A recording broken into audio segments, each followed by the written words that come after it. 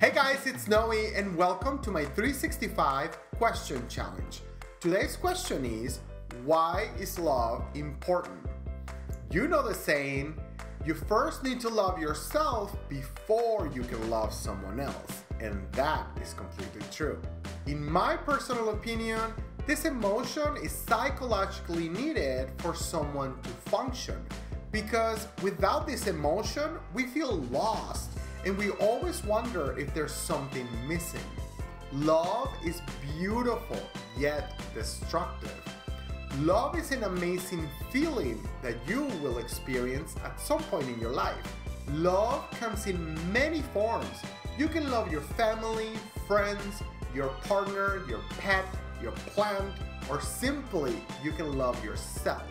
Now, why is love important to you? Have you ever asked this question? As always, don't forget to subscribe, give it a thumbs up, and remember, I love you.